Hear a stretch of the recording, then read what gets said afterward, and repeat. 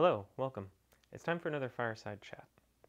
So today I wanted to talk about budget gear that is difficult to outgrow.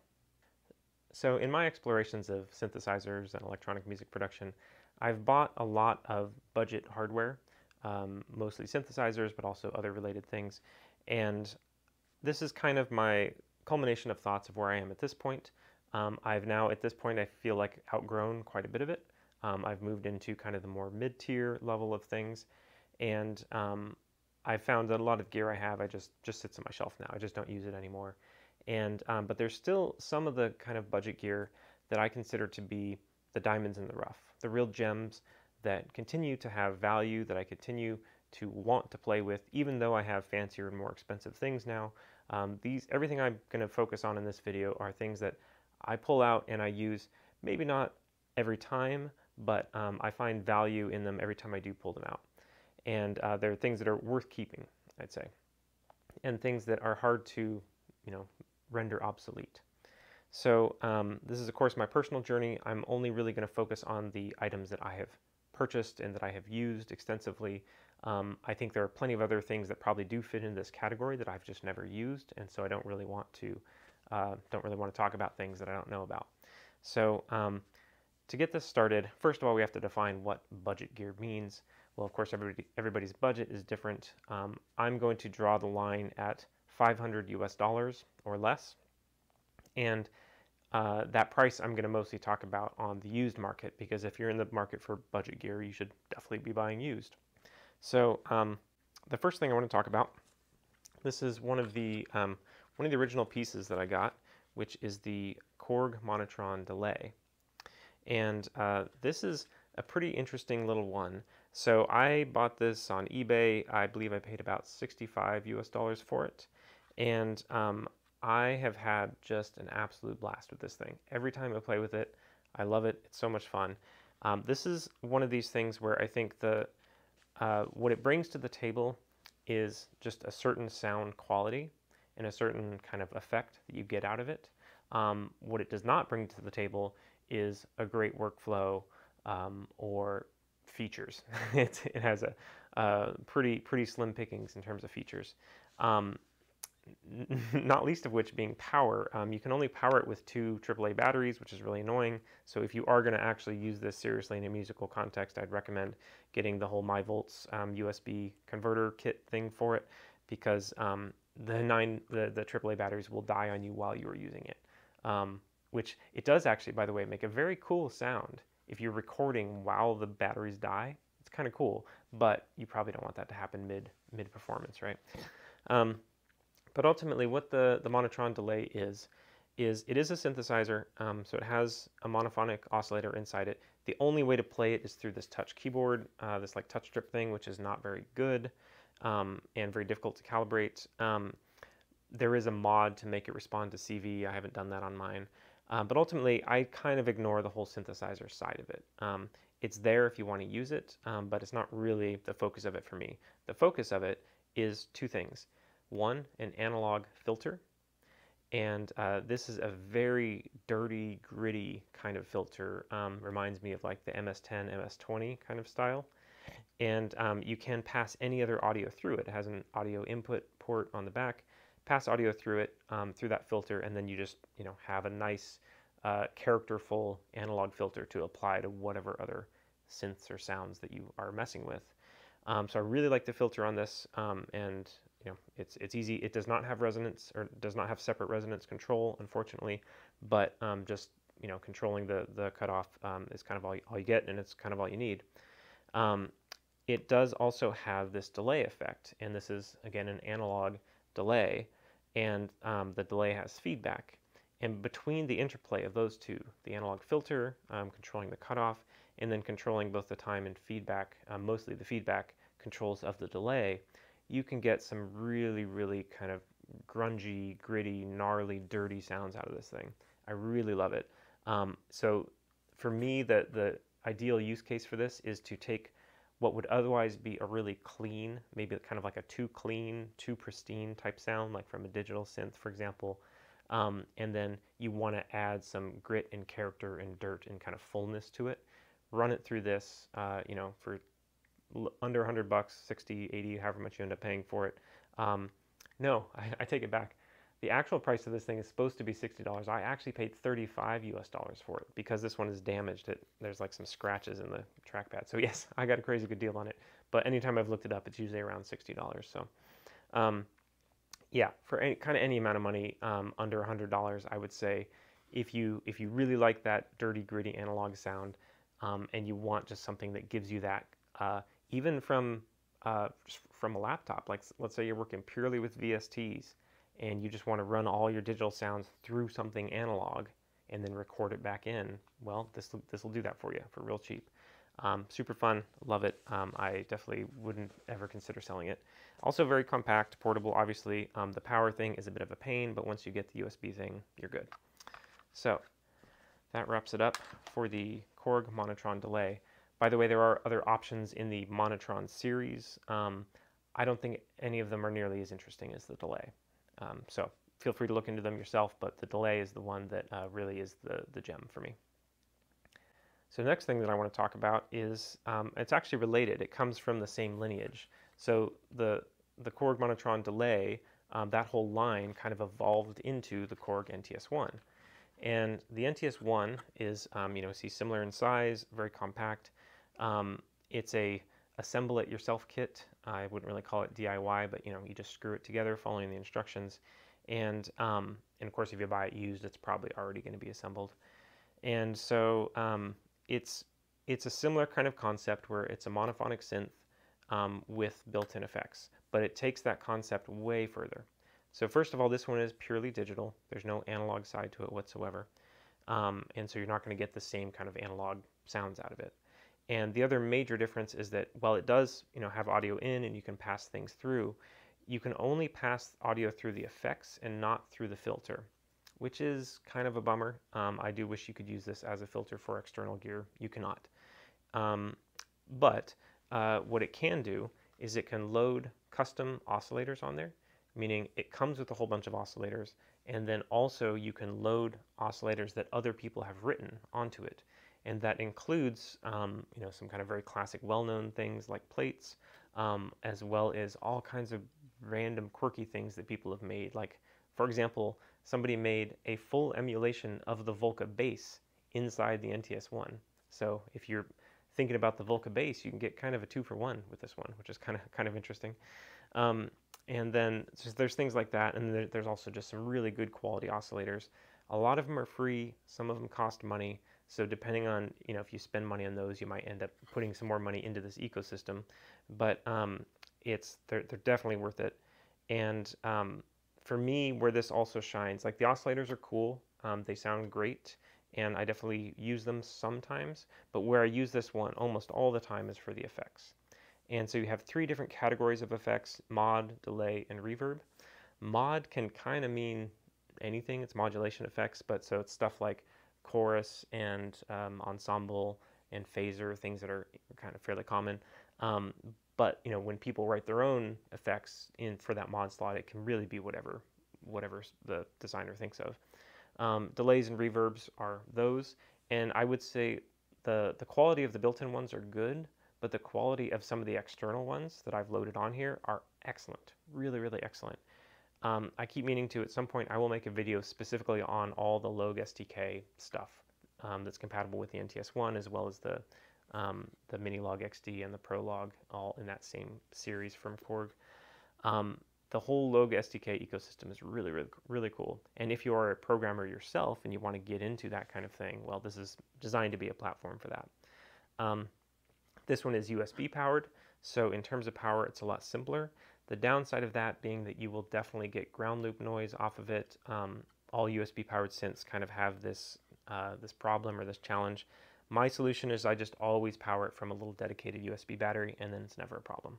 That means that you cannot, like if you try to use this as a sound source while plugged into a computer, like for example, say you're trying to use your DAW to sequence this over MIDI, over USB, you're going to have noise out of it. It's going to be a problem. It does also have analog MIDI. In this case, it's the 1/8 inch, so you need those TRS to MIDI adapters if you're coming from a full 5-pin. Type A is what it uses. So that's a workaround for that. Like if you want to sequence this from a DAW, you're going to probably want to use a 5-pin MIDI and then convert it to the TRS style, and then you won't have any of those noise issues as long as you power this separately from your computer. So be aware of that. There are noise issues with most USB powered things, including this one. Other feature it has, which really is kind of I think kind of an unsung hero of this, is the ARP. The built-in arpeggiator on this is really good. It's actually really deep. There's a lot of features that it has. You can have it, you can tweak it to be on different scales. You can have it do just like simple things like octaves and fifths. I mean, certainly I've seen better ARPs out there, but like for the price and for how it's all built in here, it's pretty darn good. The ARP in this is no joke. And in terms of the touch strip keyboard, you know, I'm not a fan, but I never really use it. I always plug it in with a bigger external keyboard and play it that way, or I sequence it from some other piece of hardware. So for me, that's not a big deal. The other issue I will mention with this is the build quality. It being this little kit, it's meant to be, you know, for developers. Like, it's really not very rugged. If you're looking for something to take on the road or to travel heavily with, or frequently plug in and plug out, it's not great for that. It's just not very sturdy. A lot of people, myself included, have had problems with the jacks breaking over time. So that can happen. If you know how to solder, it's pretty easy to fix. In my case, I had one break and I got it replaced under warranty. So you do have to be a bit gentle with it. But that said, for the features it packs in there, for the price, it's absolutely incredible. And in terms of the idea of like it's difficult to outgrow, well, like I said, for me personally, I wouldn't say I've outgrown the oscillators, but I don't use them that much anymore because I just have other synths with other oscillators that I prefer to use. But what I do use this for all the time is for effects. If I want just a really nice, characterful, kind of beautiful reverb, I reach for this. Specifically the Hammond Eggs reverbs, Cathedral is my favorite of all of them, but like they're all really good. And they're just fantastic. Delays also, some really interesting delays that are available for this. And the fact that you can just pass anything through it is really helpful. And so the way I often use this is I will set this up as a send and receive or send and return on my mixer. So I will use this as a send effect on all of my other synths that are passing through my mixer. You can also, of course, just pass a single synth through it. And I mean, they're cheap enough that you could buy one per synth if you wanted like a dedicated effects box for each of them. It also has the KORG sync standard, which is used on Volcas and the Minilogue XD and a bunch of their other stuff, which is definitely handy. That's like an audio pulse sync that works with a bunch of different stuff. So it has just a lot of features, and for the price, $100 or less. I mean, it's $100 new, so used should be less. It's really, really darn incredible. So this is like, if you're just starting out, you're buying your very first piece of gear, and you want to just kind of dip your toes in and make sure that hardware is even worth it for you, and you want something that's going to be good to play with on its own, but also something that's not going to just kind of become obsolete as soon as you buy the next bigger thing, I think the NTS-1 is what I recommend to pretty much anybody. I've had so much fun with just this and a keyboard and nothing else. It's really just fantastic. The primary things it's missing compared to other things in this category is there is no internal sequencer on this. So if you want to sequence it, you have to use something external for that. But you can just use the ARP, kind of like a basic sequencer. You know, play it at a really slow tempo, have it do octaves or whatever. I mean, there's ways you can kind of get a sequencer type of thing out of it. Or there's certain of the Logue SDK software you can load on it that brings a sequencer to it. So for example, I mentioned that Volca bass emulation. That emulates the Volca bass sequencer, which is actually 3 separate sequencers. So it is actually possible to add a sequencer to this through some of these the free software kind of upgrades that you can load on here. But out of the box, it does not come with one. So in my opinion, that's a very minor point. The other biggest issue I have with this one personally is that there's no way to set the volume or the level of the oscillator separately. So what that means is that if you're using this as a send effects off a mixer or at the end of your effects chain, like I like to do, if you also want to use this oscillator, it means that oscillator is probably going to be way too loud in the mix, and there's no way to turn it down. The only way to turn it down is to turn the entire unit's volume down. And that's a problem. My workaround for that is just to use the filter. So I use the filter on the oscillator and filter out most of that. But of course, filter is not the same as level or volume. So that is definitely, I think, a significant issue if you want to use this as an oscillator and an effects unit for external gear, kind of in the context of a bunch of other stuff. It can be a problem. And so that's the point where, like I said, in my workflow, I've kind of outgrown it as an oscillator, but I do still use it as an effects unit. And it's incredibly useful just as an effects unit, even if you pretend the oscillator doesn't exist.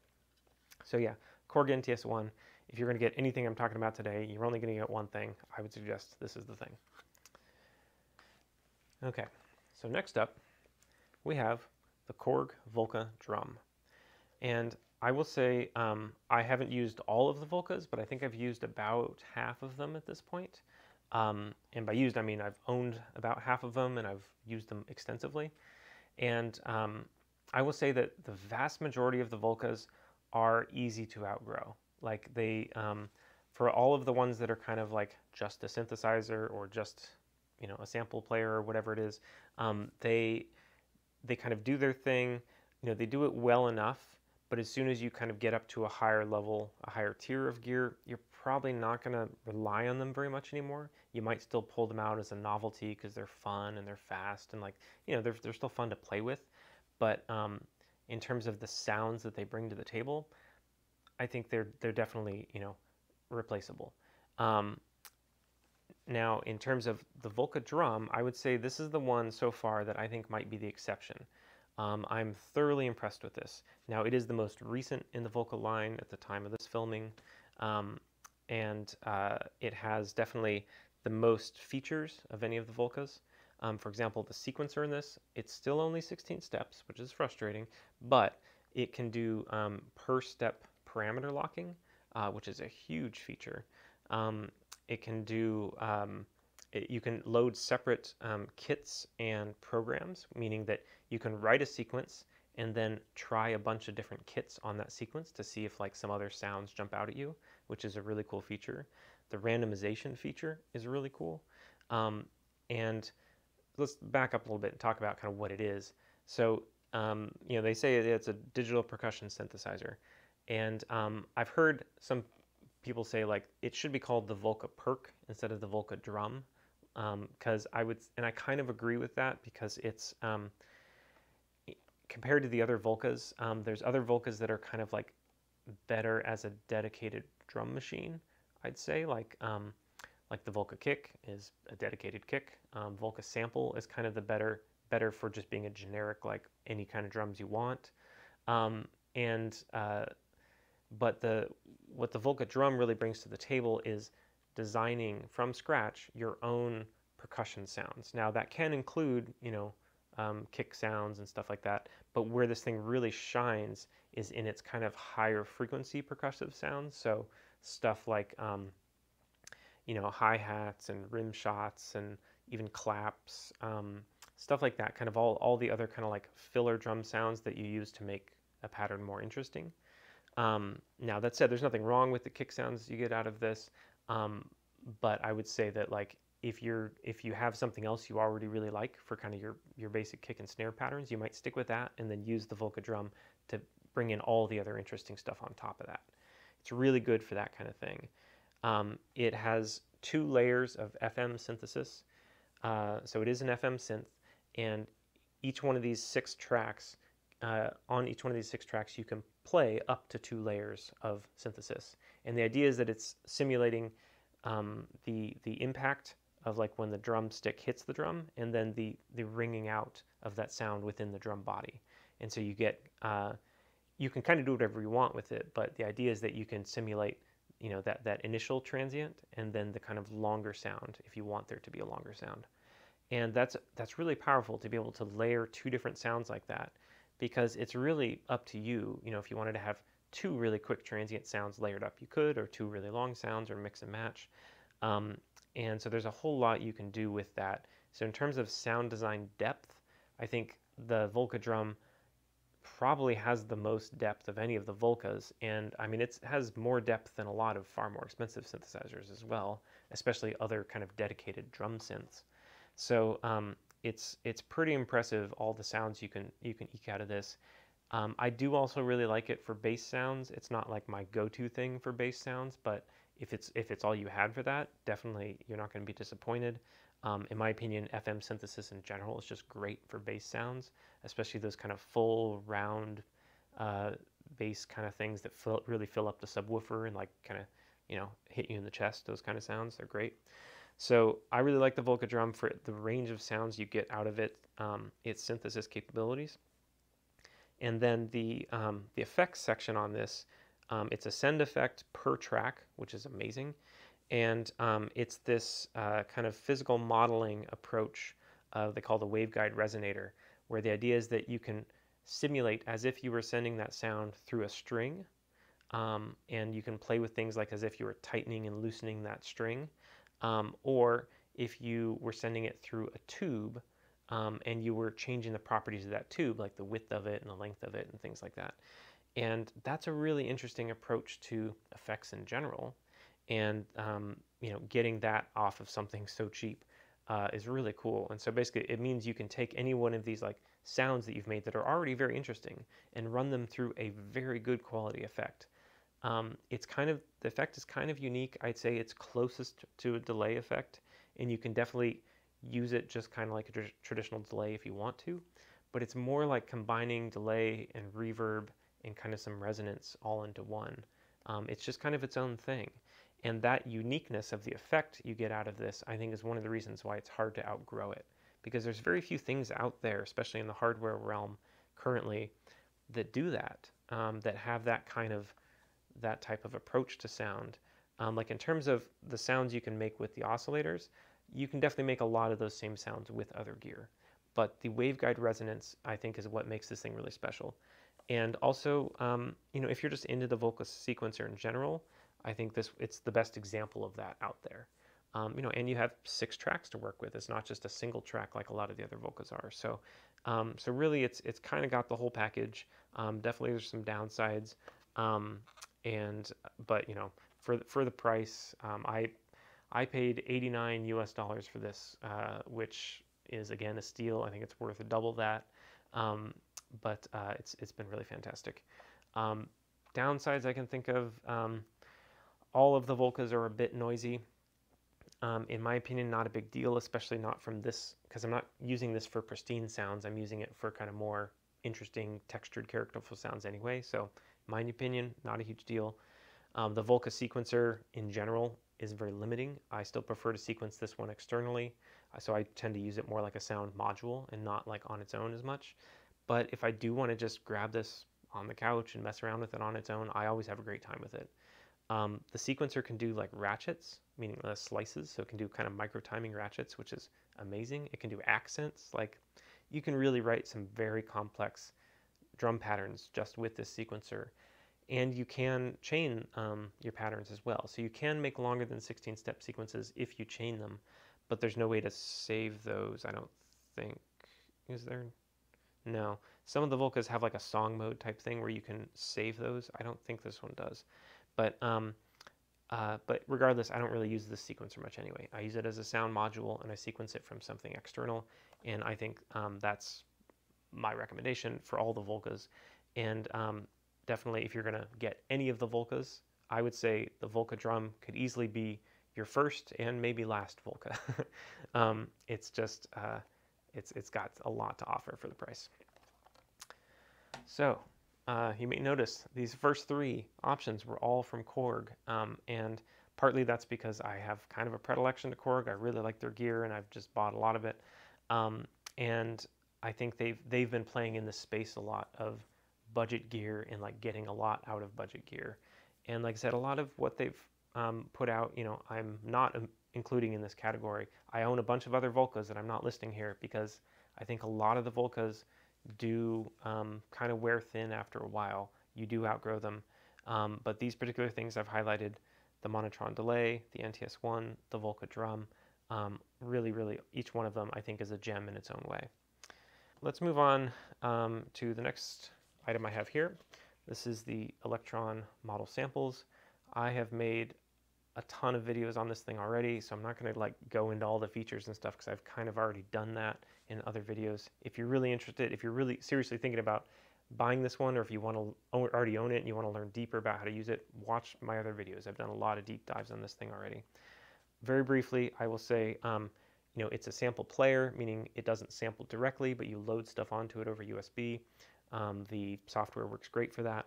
1 gig internal sample memory is capacious compared to most other things out there in this price range. It's plenty to work with. The way that the model samples really holds its value for me is two things. One is the physical form factor. This portability, this kind of like kind of rounded plastic sturdiness. Like it's really easy to slip into a backpack and take it. I've taken this to the beach. I've taken it traveling, all that. I never regret bringing this thing with me. It's really easy to power. You have 2 different power options, both of which actually can be USB power if you get the right cable for it. And so I usually power this from a USB battery, or it comes with a wall adapter, of course, as well. And then it also has the analog MIDI over 1/8 inch TRSs. This does both TRS Type A and Type B, which is hugely beneficial if you're interfacing with other gear. I don't know of anything else that does that, that can just switch. They call it polarity, but you can switch between Type A and Type B. Super useful. And then, of course, your main outs and your headphones out. So I think that the way that I find the model samples to hold a ton of value, and the way in which I find it difficult to outgrow it, is not so much in its use as a drum machine, because there are definitely more powerful and better drum machines out there. Likewise, a sampler, you know, there's definitely better samplers out there. But the way that I find it really, really interesting and useful is as a synthesizer. And so basically it has 6 different tracks. Each one of them is monophonic. And each one of those tracks can very quickly and easily be turned into a synth, a wave cycle or wavetable synth. And I've made other kind of deep divey tutorial videos about this if you're interested in this. But the idea is that you can think of this as 6 different monophonic synthesizers in one unit, which is huge. That's a lot of power. And so if I, for example, I could take all 6 of those, layer them up as like one huge fat unison voice, you can do that. Or I could detune them, right? I could have it play, you know, big kind of 6-note chords off of like pressing a single key, which is pretty interesting. The 6 tracks also line up very well with the Volca drum, which also has 6 tracks. So I will frequently use the model samples to sequence the Volca drum, and I will layer the sounds on top of each other. So instead of just having the 2 FM layers from the Volca drum, I'll have 3 layers, 2 FM plus 1 sample. And so then you get into this territory of like combining synthesis and samples together to kind of make your own new custom sounds. And so I think that's a really powerful combo, these two. But yeah, even just the model samples on its own, you know, I love it for its portability, and I love it for its really a very deep well of sound design and sound shaping capabilities, as well as one of the best sequencers, you know, out there. Like, yes, it is monophonic. This is not going to be your solution for chords and polyphony, most likely, but for tons of styles of music, that's really not a problem. And so this really, you can go very, very far with it. I've made a ton of videos on this. I've used this kind of as the central brain for a whole bigger setup, and I have a whole series on that called the Elektron Workstation, in how powerful this thing can be as a brain for a much bigger setup.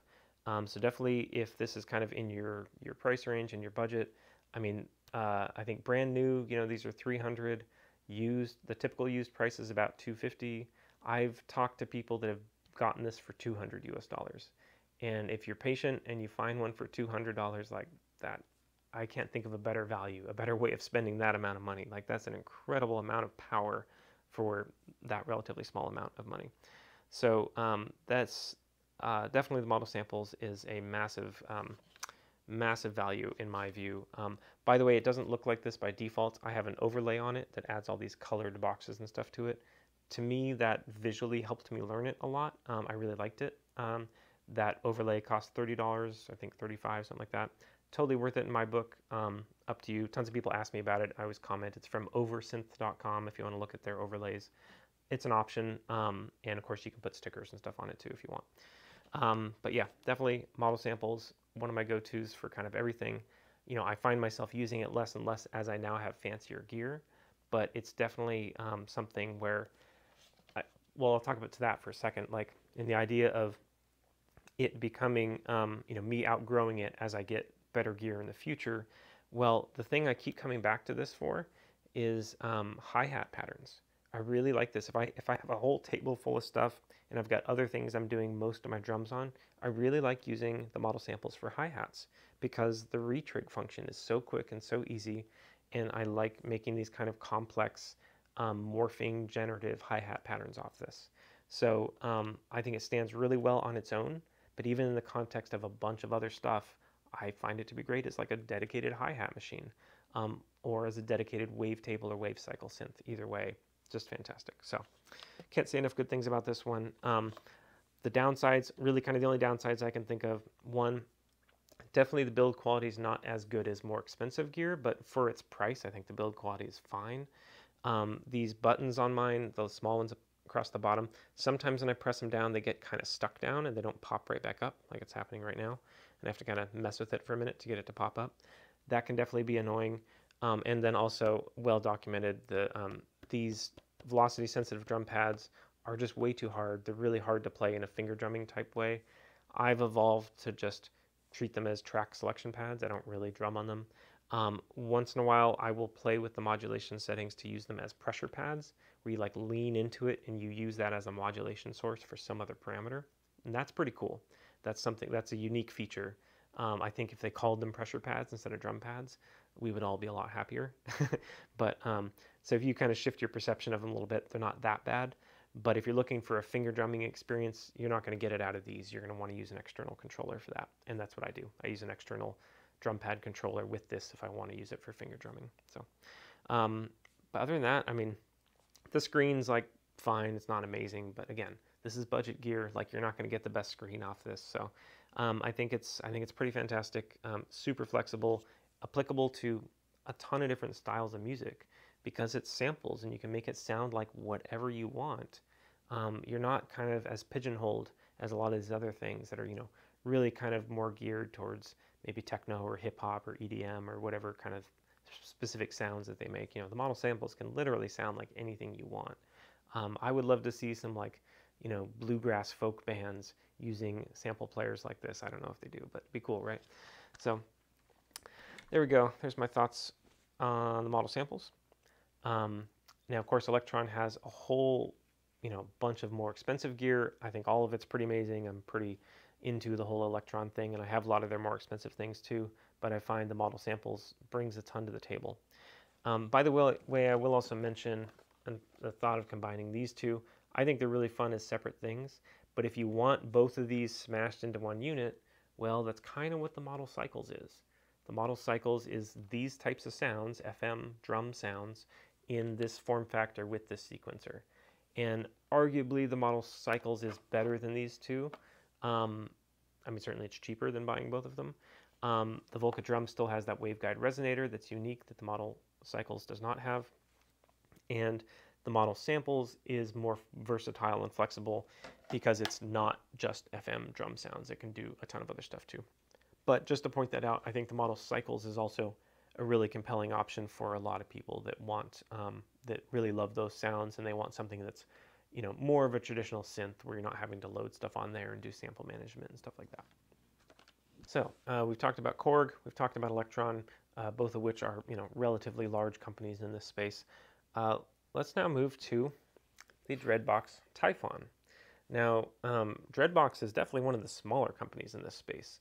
And I think that's part of what makes the Typhon really, really impressive, because a smaller company means they're making more boutique kind of things, and that generally means, you know, they don't have the scale to make them cheap. And it's really impressive what Dreadbox has been able to do to bring this kind of to the market for, I think, not, you know, a very affordable price. So this one I think usually is around $325 to $350 I think that's I think that's both new and used. Like it doesn't really depreciate that much because it's just a really good synth.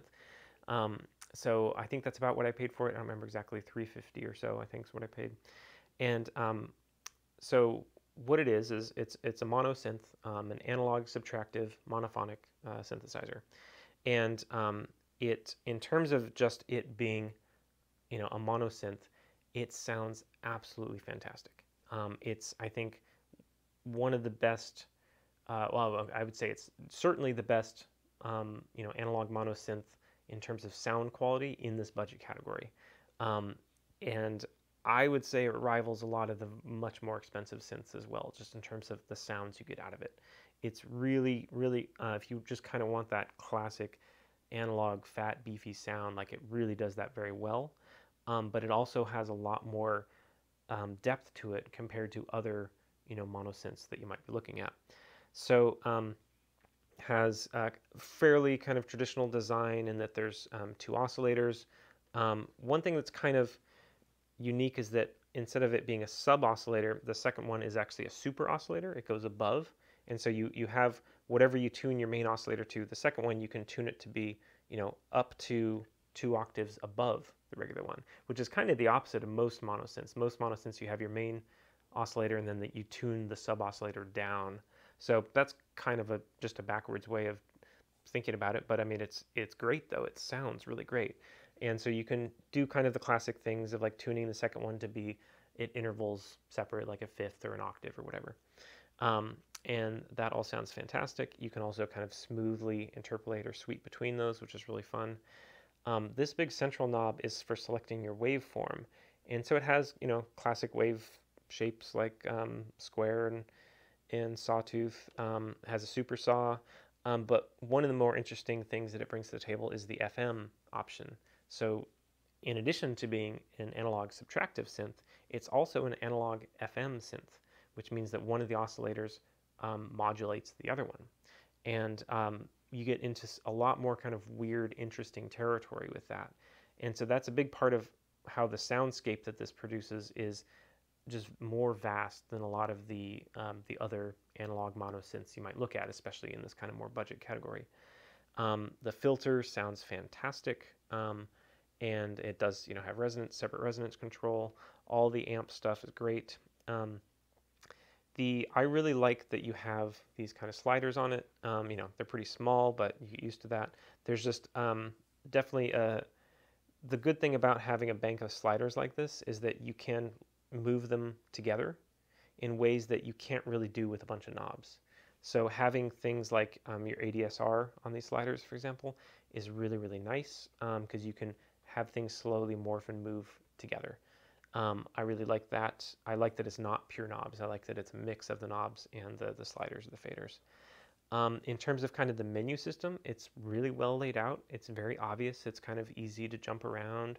So it's really, I would say it's not terribly menu divey. The one weird thing is that you use one of the sliders to kind of select which parameter you're controlling with the rest of them. That's a little weird or different, but you get used to it quickly. Not a big deal. The screen on it is fine. Again, we're in the budget category, so the screen's not going to be like amazing, but it's fine. All the input and output's great. You got full-size MIDI on it. It is USB powered. And yes, you can get some noise from it. Again, any USB powered thing you can. I've found this one to not be nearly as bad as other things. I do still tend to power it from its own dedicated battery just to make sure there's no issues whatsoever. And I have had ground loop come from it if I'm plugging it into a bunch of other stuff. But in general, it does seem to handle it a bit better than other things, but it's still a potential issue. And then the other thing that I really love about it is it also has an audio input port. Now, the input is mono only. It's not stereo, which is kind of a shame, but that's okay. You can pass any audio signal through it.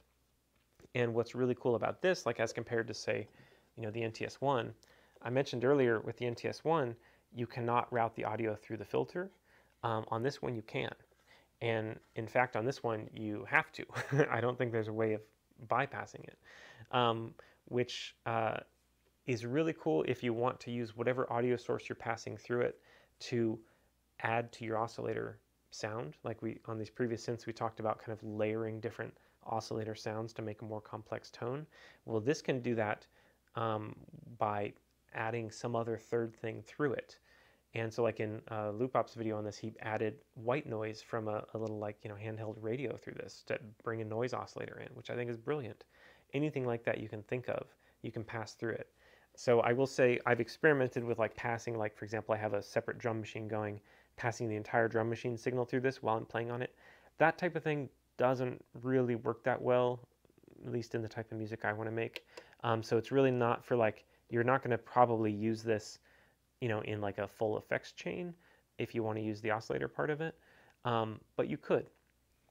I'll talk about that. This is not really the way I use it, but if you wanted to, like let's say you already have, plenty of oscillators, plenty of synths that you like, you don't really need another mono synth. But what you do want is a really beautiful analog filter to pass other things through, and a whole bunch of digital effects and interesting effects like cloud reverbs and weird delays and stuff like that. This can do that. So you could use it not as a synth at all and only as an effects unit, similar to some of the other things I've talked about, like the Monotron delay and the NTS1.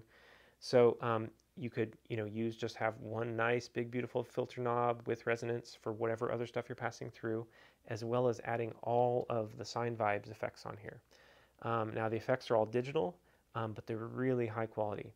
And there's definitely some unique ones in there. Like for example, one of the effects is a delay where you can change the timing on the left and right channel. So again, you're taking in a mono signal and you're spitting out a stereo signal. So it's going to take your mono signal and duplicate it into the stereo left and right field. But in one of the delay options in there, you can actually change the timing going out of each side, left and right, which is really unique and interesting. It's not something I've seen elsewhere. The cloud delay, I love. I use it all the time. So there's really a lot of kind of depth of the effects in here. Now I will say that's not really how I use it. I mostly use it kind of as its own standalone mono synth. I came from the Volca bass earlier, and I do love the Volca bass too, but I'm not including it in this video because as soon as I got the Typhon, I feel like I did outgrow the Volca bass. And the Typhon just does everything better, basically. So for me, this is one I feel like it would be pretty difficult to outgrow because it's such a solid mono synth, as well as having this flexibility of being a really unique and interesting effects unit if you wanted it to be, right? So, so like say you start with this as like your main go-to mono synth, and then further down the line you get some big other fancier, Moog or whatever. You're like, okay, well now this is my mono synth. You can still continue to use this as a dedicated effects unit, and you're still going to get a lot of value out of it that way. So definitely the Typhon. It's just become one of my favorite synths for sure. I think it just sounds amazing. It has a ton of features, great value for the price, really portable, flexible, easy to use, USB power. I mean, I really couldn't ask for more from this thing.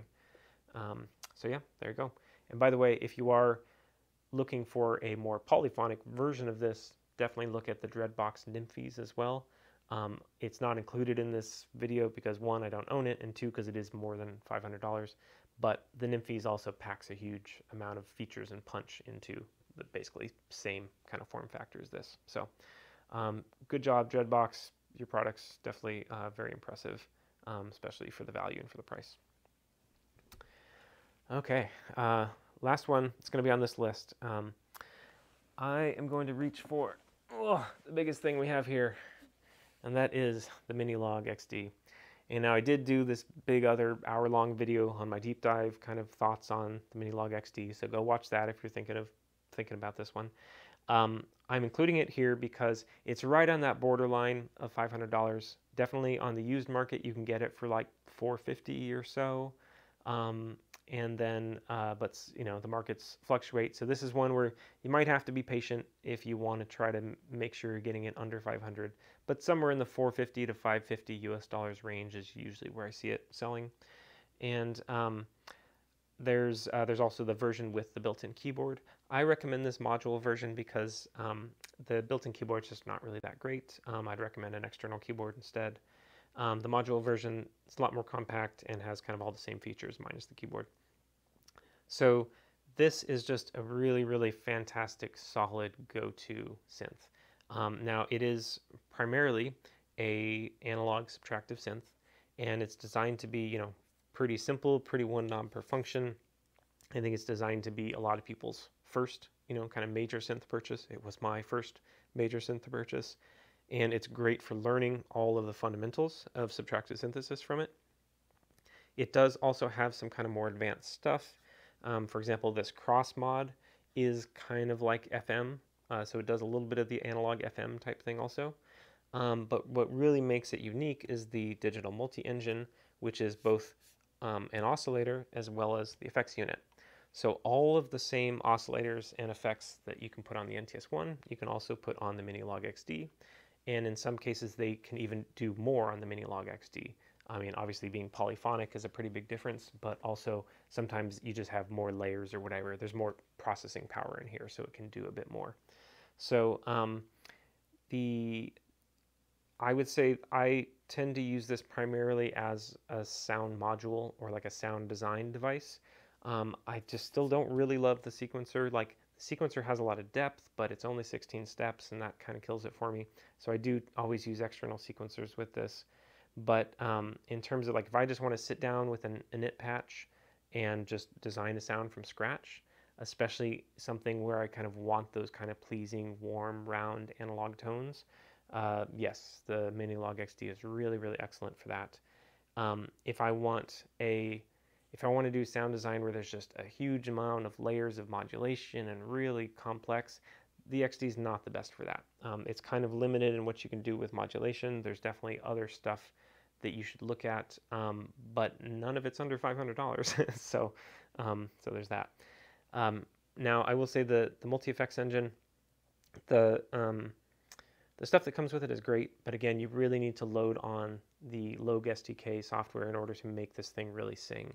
And there's just some incredible stuff on there in terms of the quality of oscillators, the digital oscillators you can get it with this, and then layering those digital oscillators with the analog ones. That's really where this thing shines, as well as the entire built-in effects section.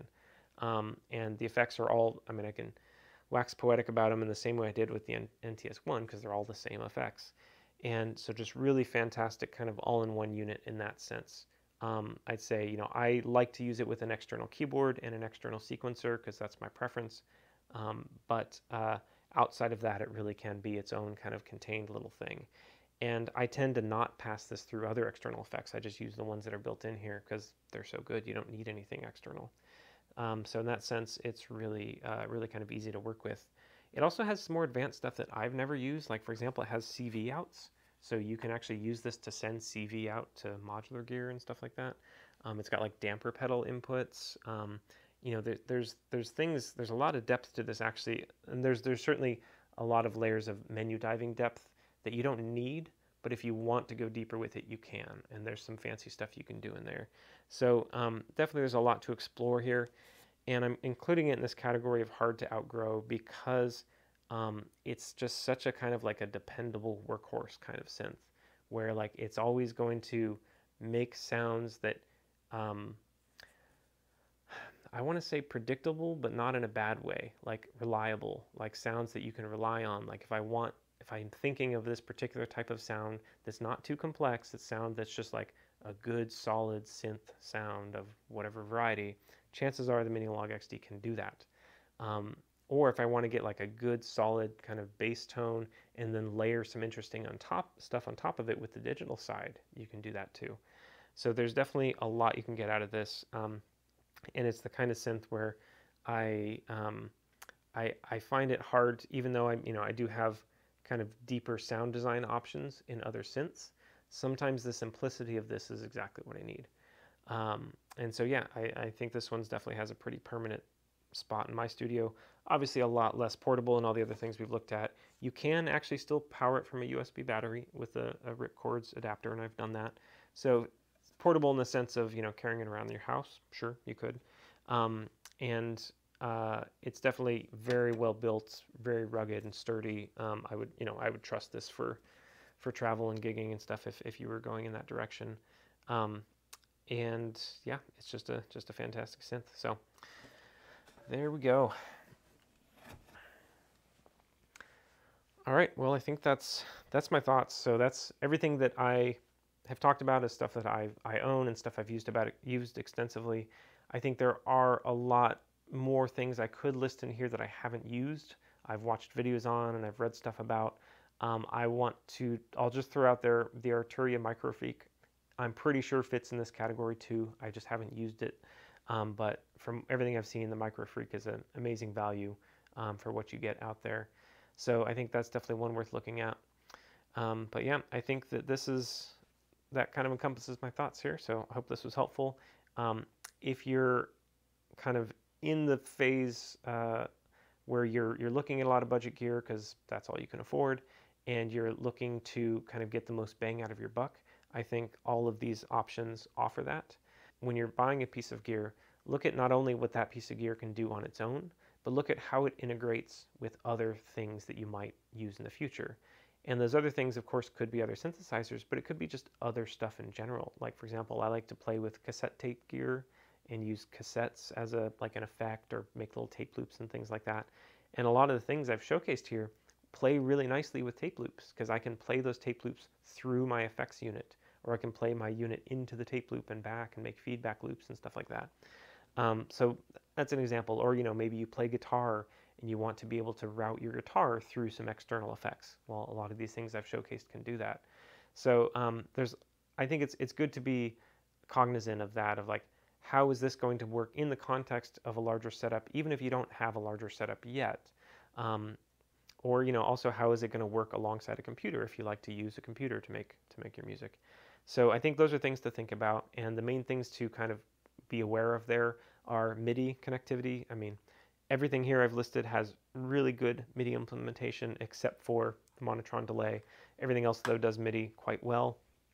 And you want to have it's good to have different options of what physical connectors you have for MIDI, because if you only have USB for MIDI, you will run into, almost certainly you will run into ground loop issues and noise issues, and it's just, it's a pain. You can buy ground loop isolators to get rid of it, but still, it's a pain to deal with. And so I prefer devices that have multiple MIDI options, or just the traditional 5-pin MIDI is kind of always reliable. So that's one to think about. The other is to think about the audio routing capabilities. So, everything, of course, is going to have an audio output, whether that's mono or stereo. In a lot of cases, mono is totally fine. I think everything I listed here is stereo, but still, if something is just mono, that's not totally a deal breaker for me. But think about also the audio input capabilities, if it has any. And I get a lot of value out of having gear where I can route external audio through it for multiple reasons. One, it's just fun, and I can make different layered sounds. I can, apply these effects to these other sounds and things like that I've talked about. And the other is you can actually save a fair bit of money in certain setups by not needing a mixer, because you don't need to buy the mixer. You don't need to buy all the extra cabling. It just makes things simpler in general. You can get these nice little kind of clean, tidy setups where you have 2 or 3 boxes all routed through each other and then out to your recording device, and that's it. And I really enjoy those types of kind of audio chains. And things to think about in terms of this, like let's say you have a couple of these items, you can take something that has stereo outputs and split that into the 2 signal paths of left and right and apply different effects to each of those signal paths, and then merge them back together later or not, So there's kind of ways, or like with something like the model samples, for example, I've done that where I take like tracks 1, 2, and 3, pan them hard left, tracks 4, 5, and 6, pan them hard right, and now it's like I have 2 separate mono outputs that I can route into different effects chains. So think about things like that. It's ways of getting more out of budget gear, and you can really go pretty far with this stuff if you get something and really try to deep dive on it, really try to of course read the manual, but also, watch these kind of more tutorial videos. I've made a lot of these deep dive tutorial videos, and other people do also, and try to just squeeze every ounce out of the gear that you can. Think about hooking it up in ways, that are different. Maybe plugging the output of one to the input of another, and then making a feedback loop back into the first one again, Be careful when you do feedback loops with volume, but you can make some really interesting sounds that way. So yeah, there's a lot of depth you can get out of budget gear, not just based on the spec sheet and the things you have, but thinking about it kind of in a broader context of like, how am I going to hook this up? How am I going to sequence it? How am I going to control it with different types of MIDI input devices? Things like that. Okay, so there you go. That's my thoughts on this stuff. I hope this was helpful. And if you're out there on the hunt for budget gear, I definitely encourage you to take a look at everything I've highlighted here. All of it brings a lot of value to the table, a lot of depth, and you can really just squeeze a lot of fun out of these devices. And I hope you go forth and make a ton of great music.